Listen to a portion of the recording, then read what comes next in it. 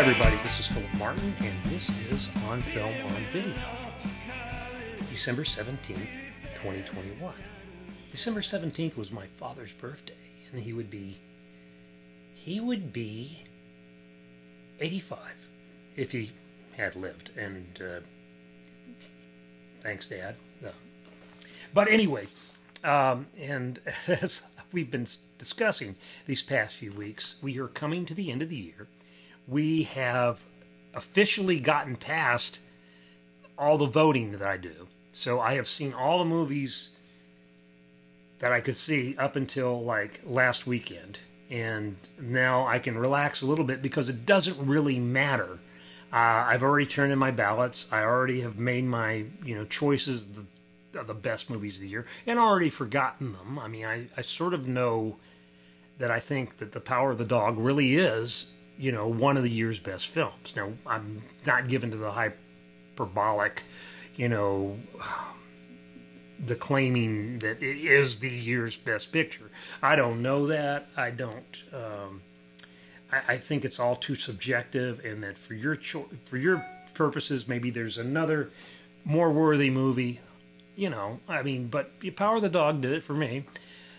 I did not see some films. I mean, I really regret not seeing The Tragedy of Macbeth, the Joel Coen film with Denzel Washington and Frances McDormand. I think that had I seen that film, I would probably like it a lot because I've seen the trailer. I know about the people involved.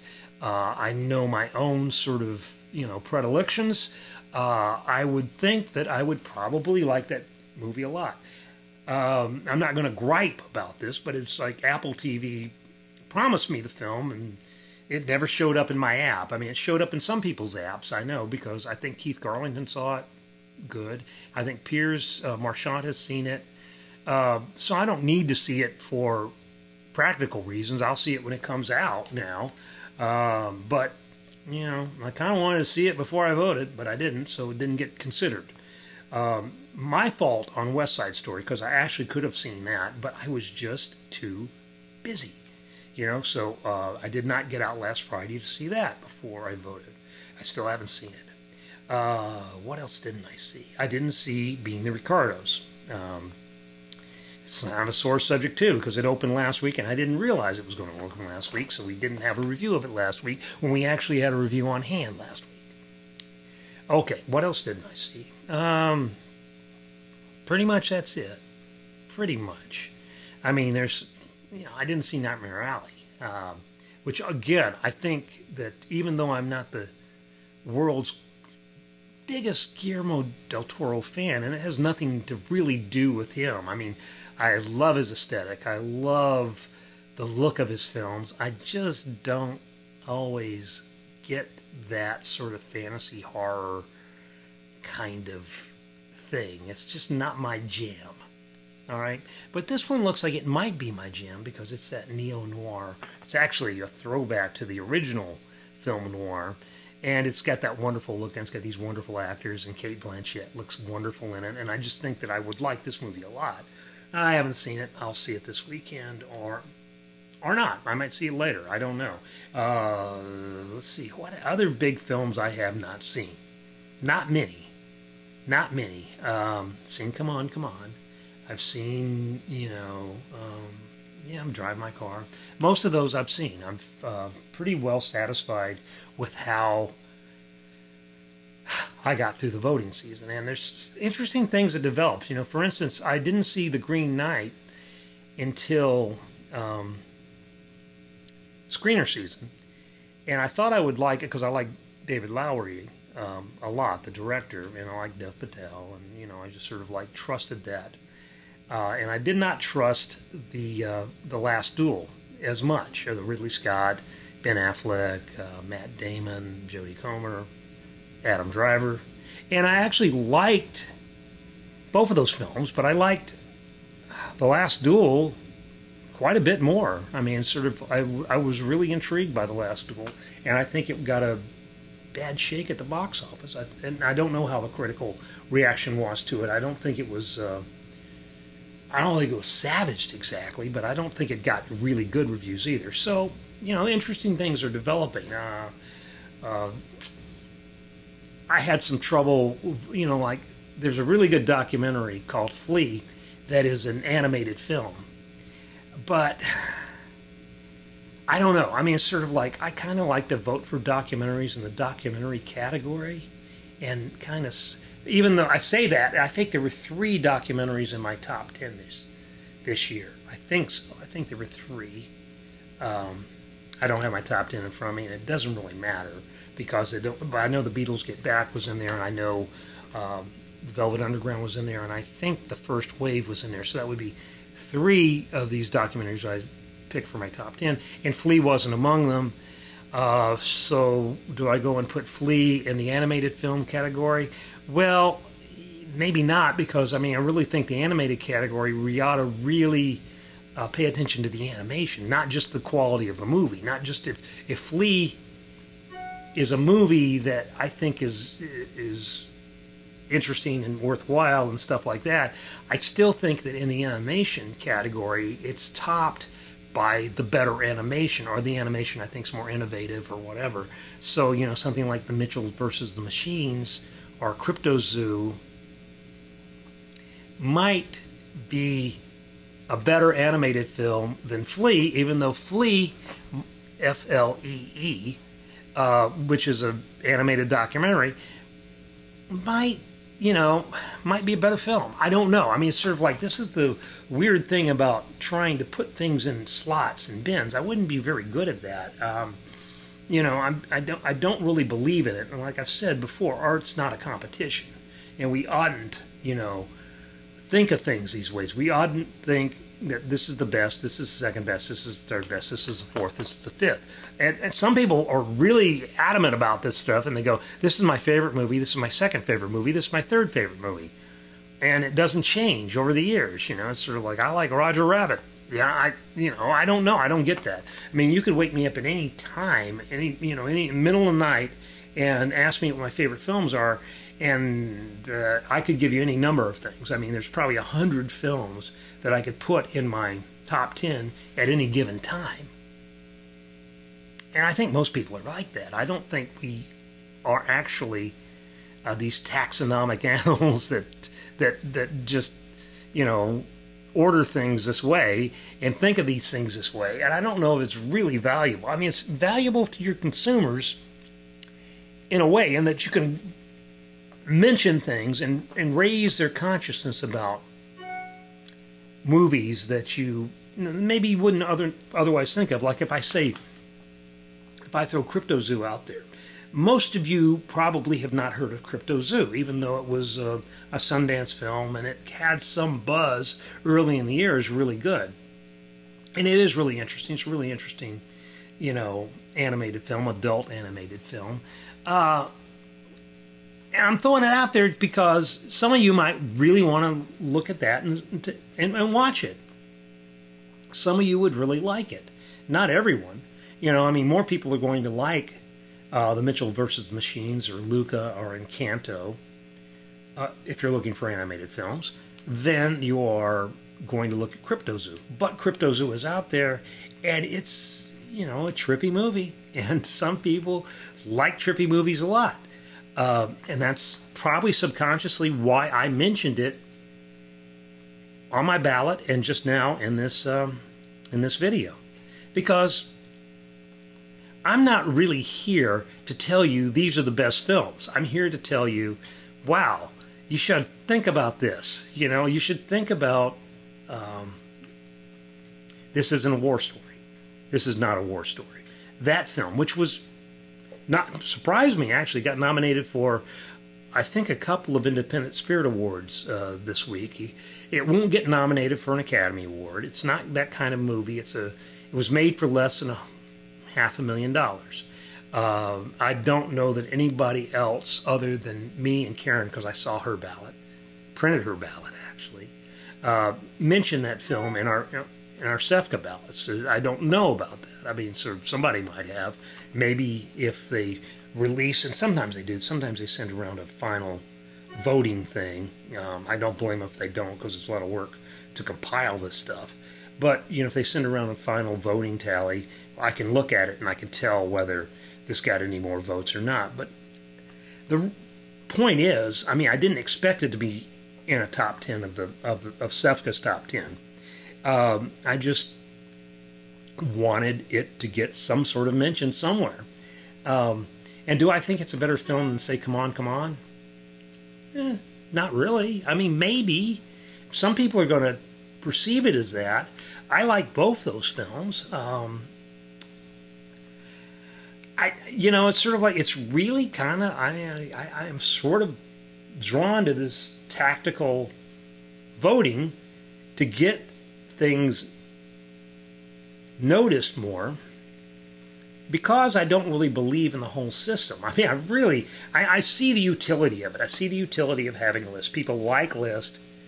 People like to see how people vote.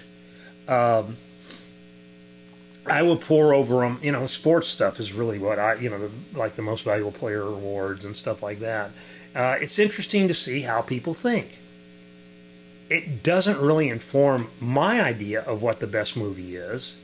And I'm sure it doesn't inform your idea of what the best movie is. Now, maybe if there's something on that list that you haven't heard of, or that you had an idea about, and all of a sudden it shows up on a best of list, maybe you might reconsider it or something like that. And I think that's the highest and best use of these things. I mean, it's just to get a lot of titles out there, and to get people talking about the movies, and get people thinking about the movies. I was really pleased that The Power of the Dog did so well in SEFCA's balloting. You can read that over there, up here. Read about all the SEFCA balloting.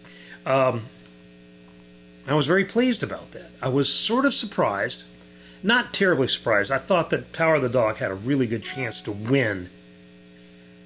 Apparently it won by quite a margin. We don't know. I don't know exactly the margin it won by. Matt Goldberg, in his column announcing the winners, he was privy to the voting because he's president, as I was for 5 years.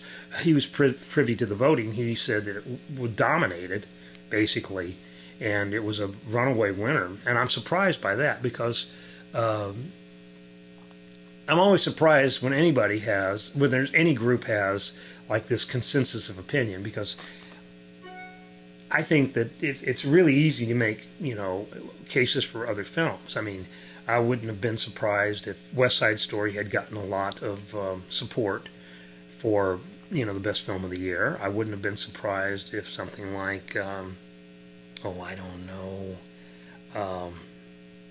I said Come On, Come On, but I don't really think that's filmed in black and white and stuff like that. Maybe Belfast, another one's filmed in black and white, or The French Dispatch, which I think is a film that film critics especially are going to like, and writers are especially going to like. But it is surprising that Power of the Dog dominated, and that Cumberbatch won in Best Supporting Actor. Cody McPhee Smits, is that his name? I should know, but I can't remember. The Kid from the Road. But and that it won. And did it win? I know. It should have won. It should have won score. I'm not sure it did. It should have won best score, but it didn't. I don't think, because I'm not looking at it. I voted for it best score. I think Johnny Greenwood just did an amazing job with that. But and the cinematography is great. Even though I'm reading in the book, they send you this big book I was reading the book that they tested it, and they said that, well, people couldn't tell New Zealand from Montana. They showed it to Americans and said, was this New Zealand, or was this America, or this Montana? And nobody could tell. Well, I could sure tell. Of course, I have had the benefit of being to New Zealand. But the New Zealand landscape is really sort of amazing, and I think it's evocative of a maybe brawnier Montana than what we're used to. I mean, I'm sure Montana has some really spectacular scenery. In fact, I know it does. But some of these trees are very Kiwi-type trees. So I'm calling a little bit of BS on that, Jane Campion. I think you shot it in New Zealand because you wanted to shoot in New Zealand. And I think that's great. you being a New Zealander and all, and I think it was wonderful. It certainly didn't hurt the film, but I didn't think it was in Montana. That's for sure. Okay. But yeah, again, we had it really won a lot of categories, and that surprises me because usually these things get spread out. Because I know my own tendency, as my own ballot, is is to spread things out. The one exception is I don't know why the best director is not always whoever directed the #1 movie of the year, the movie that wins, that tops the poll.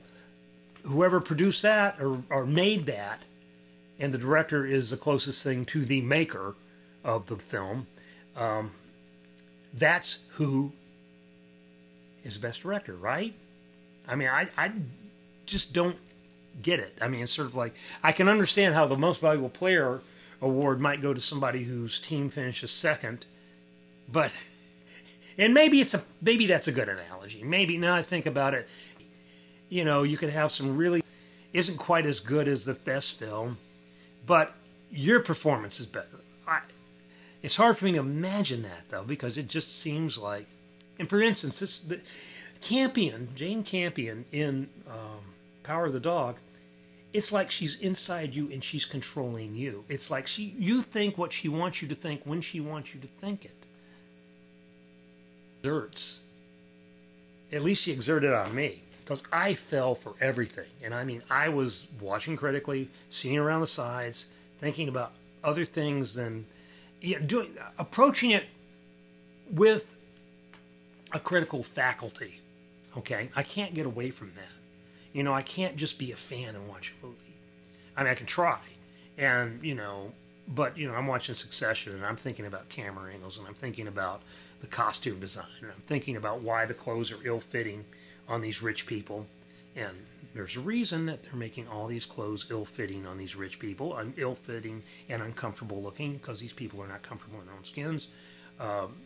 Sidebar on Succession over now. But see, I think about that. Even stuff I'm not going to probably, write about or even, need to know about. It's hard for me to relax. I mean, I do the same thing with sports. I do the same thing, watching a basketball game, watching a baseball game. I have this analytical faculty, and it's not always the best way to watch something. Usually the best way to watch something is to go in and go, ooh and ah, so try to do that sometime. All right. Let's see. What else? It's almost Christmas. It's almost the end of the year. We have packed a lot in this year. I hope you like what we're doing. We're doing different things. We're trying to get more voices. We're trying to, really center on the conversation about, what's going on in the movies. And the movies having this larger definition than we used to have. And to that point, sometimes we'll write about a movie more than once. For instance, I know that it may be online today. I hope so. I hope we get this online. I don't really know if they'll let me do this, but I want to put Piers's review of Nightmare Alley online to go along with the Keith's review, which is on the app and on, and I might run Piers's. In fact, my original idea was to run it as a second take next week, because we're going to need a lot of stuff next week when I'm on vacation. Or actually, the week after that's when I'm going on vacation, but I still need to work ahead. Thank you for holidays. I just have to do more work in less time. That's what holidays are. Not your problem, I get it. Anyway, we're at 20-minute mark. I've got a message up here saying your disk is almost full. Save space by optimizing storage. So I'm going to have to probably get rid of some of this stuff so we can put this on the internet anyway. So anyway, take care. We'll talk to you soon. Well, there'll be one more of these before Christmas, but enjoy your holiday. I've got 2 parties this weekend. Looking forward to them. Wear your mask. Be good. We'll see you later.